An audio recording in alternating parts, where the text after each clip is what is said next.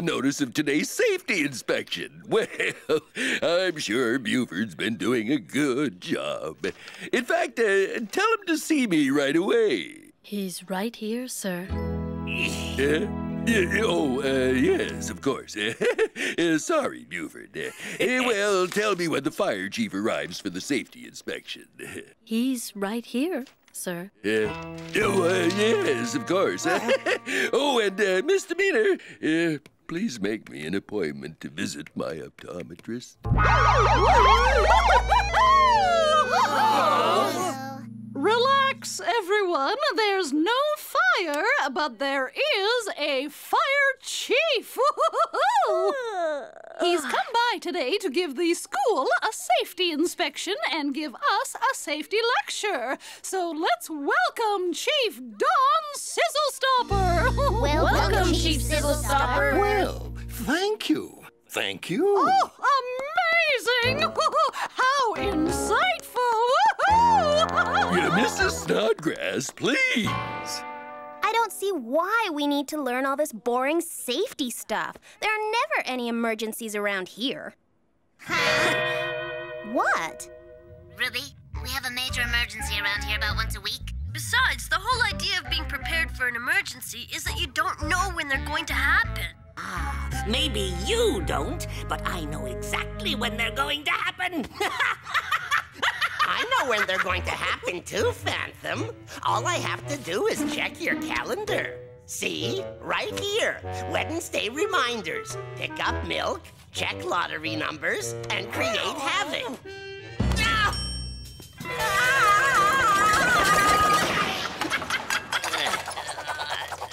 Friday reminder. Look for new sidekick.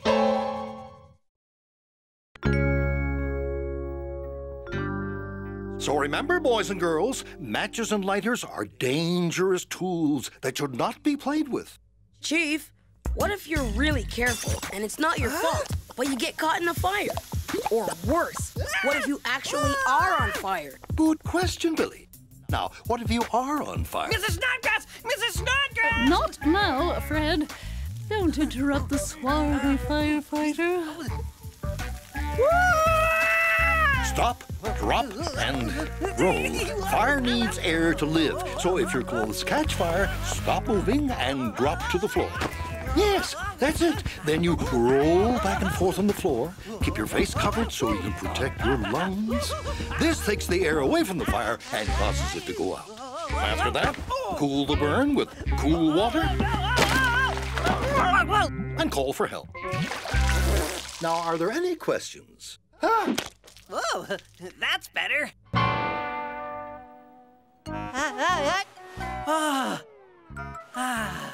Now, even though I am the fire chief, I sometimes need a little help. That's why I brought along my friend, Flash the Fire Dog. Flash! No way. He's so cute. Flash here is going to show us how he helps prevent house fires. First, Flash makes sure the house has a working smoke alarm. Second, Flash makes sure his house has an escape plan that he can practice with his family. Third, Flash knows 2 ways out of each room.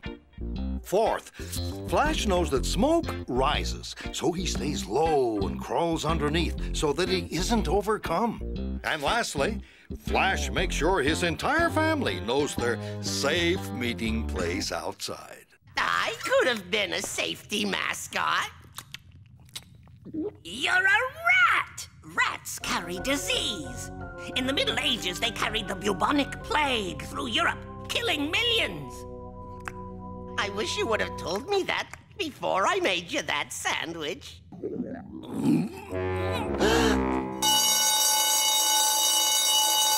All right, everyone, it's time to test your fire knowledge. Cool. How do fires start? Whenever I use the microwave. Fires are started in different ways, like when clothes are piled up against a heater, or a dish towel is placed on a stove burner, or if candles are left unattended. And when I use the microwave. How can you prevent fires? Don't let me anywhere near the microwave. Prevent the fuel, oxygen, and heat from combining. For example, keep things that can burn away from things that are hot. Store flammable liquids such as kerosene in tightly closed cans away from heat. And never play with matches or lighters. And what do you do if there is a fire? Oh, wait, I know this one. Remain calm, sound the alarm, and evacuate the school. No, I was gonna say that. Well, you certainly know your stuff. But not to worry, schools are generally very safe. Other schools may be generally safe environments, but they do not have... Other schools do not have...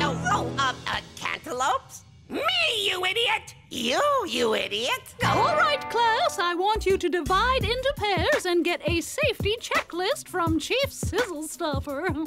As a tie-in to Chief Sizzlestopper's safety lesson, you'll be visiting different safety stations around the school to ensure that the area is indeed safe.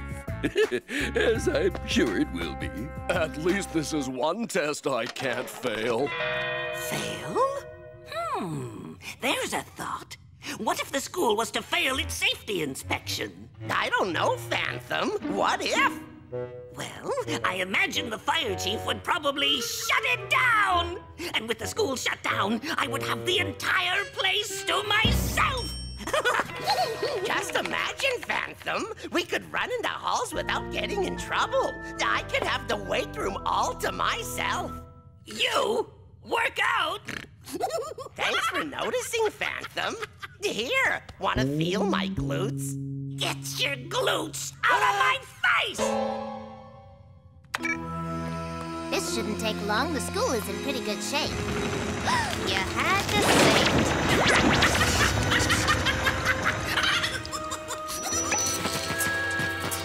First safety station, the main hall. How safe is it? Not very safe. Faulty wiring, exposed plugs, improperly secured light fixtures.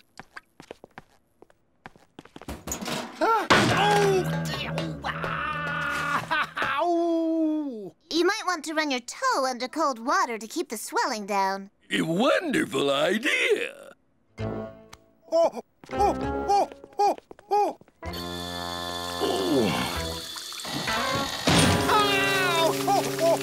I imagine this will all be noted in the inspection report.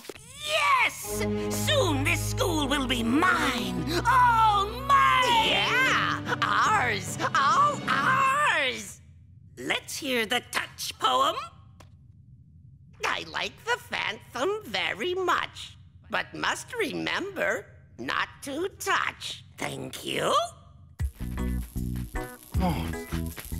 A shameless disregard for safety here. Oh, yeah, I'll speak to our arts and crafts teacher first thing this afternoon, yes. Hey, Principal Mulligan, haven't you been teaching arts and crafts since Mr. Pennyweather's paper mache accident? Oh, yes, but I plan to give myself a firm talking to. Stuff left lying around, nothing labeled. Pretty glow. Pretty glow. The kiln is gonna blow!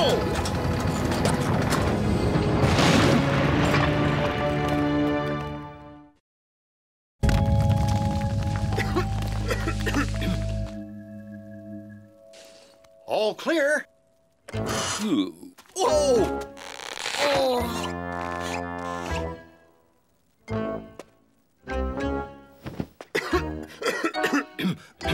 Smoke can be very unpredictable. Well, I better see the rest of your school before it falls down around me. Yeah, well, I imagine all schools have the occasional safety glitch. The occasional safety glitch? Ha! Let's see. I'll put my new office here. My hall of villainy will go here. Can I have a playroom? I may save this room for the hot tub. Please, Phantom, can I have a playroom? I'm busy. The tiny playroom? Please, can I? Please, Phantom? Please, pretty please, Phantom. Can I? All right! You can have the janitor's closet! Yes! Look at the condition of this food. It's obscenely unsanitary. A revolting playground for festering bacteria. Its putrid stench masked only by the overpowering aroma of... Tastes fine to me. Oh, a good lunch is just what we need right now. I wouldn't be eating that. Oh, yes, sirree. Edna makes the spiciest kielbasa this side of wherever kielbasa comes from. Hey, all right, charades. Okay, one word sounds like poking, soaking, smoking, Gloking? Moking? Yoiking? Yoiking! Joking. No, Principal Mulligan, I think he's choking. Oh, darn. That was going to be my next guess. He's choking. Lift his arms and slap him on the back. Get him a glass of water. Can you speak? Can you breathe? We need to get help. He can't speak or breathe. Time for the Heimlich maneuver. Pay attention. Yeah, I'll sit here and remain calm. Use your left hand to find the sternal notch. Then, form a fist with your right hand and place it thumb first against the person's abdomen, a few inches below the sternal notch. Place your left hand over it, then pull inward and upwards. It's almost lunchtime, and this place is making me lose my appetite. I'm off. Well, let's check out the kitchen, shall we?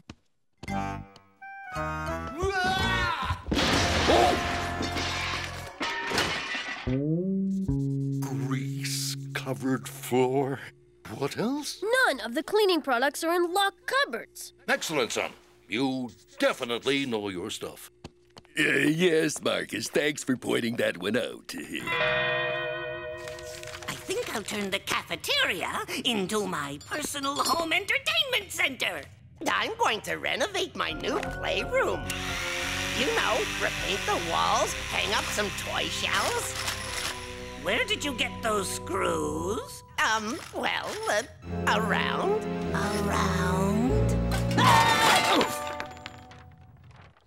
This is disgusting. How come the water's so yucky? Well, from the looks of things, the diatomaceous earth filter system isn't working because somebody's forgotten to fill it. Diet delicious what? Diatomaceous earth. It's made from the cell walls of fossilized marine plants. It's used in some pool filters because it can hold tiny particles. When you get it wet, it gets really sludgy. Wow, that's really boring. How do you know so much? I'm a lifeguard in training. Yeah, maybe a dip in the pool wouldn't be such a good idea. Nobody is going to have a dip in this pool. Look at this place. The pool depths are not marked. The personal flotation devices are missing. Phew. Lifeguard chair in a state of disrepair.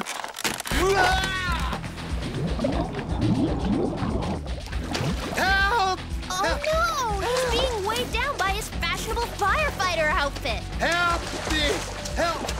Liddy, you're the lifeguard. Jump in and save him. He's a lot bigger than me, so he could easily pull me under, and there isn't time to call for help. It'll have to be a land rescue. There's no safety equipment, so I'll have to improvise. Help me tie these towels and this plastic bottle together. Help me! Help me! Help! Oh, now what do we do? I'm going to lie down on the deck, and you're both going to have to hold me while I throw the line to the chief. Help! Why are we lying down? With a lower center of gravity, we won't accidentally get pulled in. No.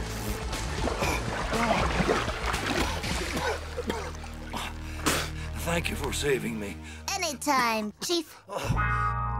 I'm glad there's only one place left to survey. I'm starting to run out of space in my notebook. Yeah. Next stop, the basement.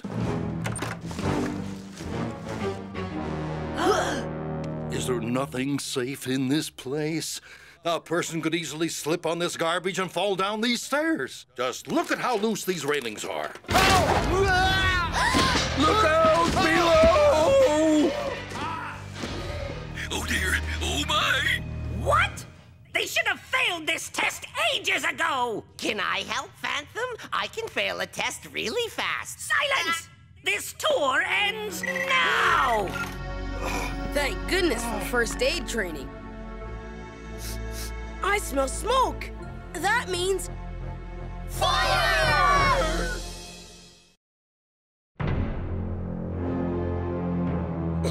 Forget about the rest of this tour.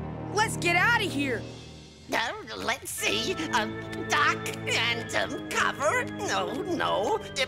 Drop and roll. Oh, that can't be right. What on earth are you doing? You've set the school on fire. What do you think I am? Stupid? No, not stupid. I am, in fact, a genius! I have used the enviromaster to create the illusion of a real fire.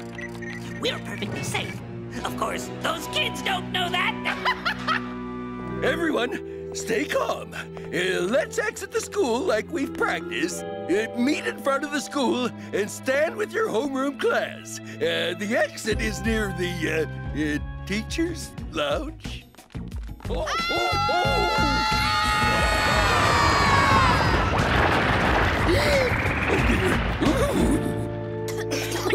Talk about a safety hazard. Everyone get low. We have to stay under the smoke. But where are we crawling to? The swimming pool. It's close by, and there's an emergency exit there. Look at them scurry like rats. They don't scurry like any rats I know. Phantom, is the smoke supposed to be coming down here? Get up there and close that vent! This is it. I can feel it. After countless attempts, I've finally done it. I've beaten them. Now nothing can go wrong.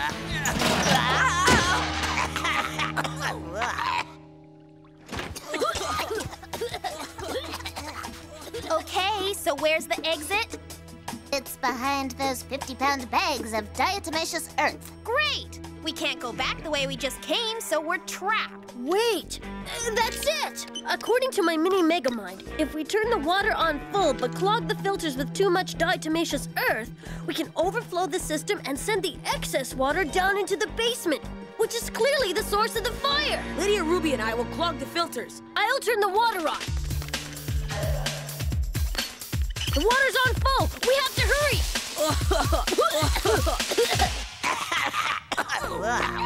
Ow! Ooh, I just stepped in something squishy. That was me. Oh.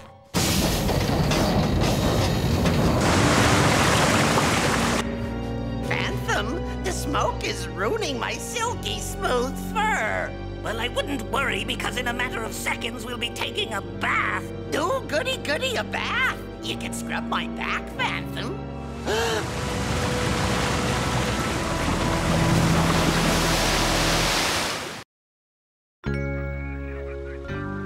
Well, I'm glad to see that you took some of that boring safety lecture to heart. You were all wonderful. Oh, I have to agree. You've all done Flying Rhino Junior High proud. Chief, I must say, those bandages suit you. Yes, well, that may be the case. But I still have to inform you that Flying Rhino Junior High has failed its safety inspection. Oh, my. Although in view of the inspiring display of safety know-how exhibited by the students here, I have decided to give you all another chance. I'll be returning next week. I trust you'll all be ready. I, for one, am looking forward to seeing you again. Remember, kids, be on your toes. Most injuries occur in the home. In the home? Well, I guess in a way, Phantom, this is our home sweet home. Oh, Phantom, I feel all warm and mushy now. I feel dizzy. Aw, On account of what I said? No! On account of my bandages being too tight! Loosen them, you fool! You're cutting off circulation to my brain! Oh, I'm sorry, Phantom. You call yourself a sniveling sidekick. What good are you? Well, I do make a pretty good Hungarian goulash. Please! Your goulash is nothing to write home about. Now you take that back. I will not. You will so. I will not.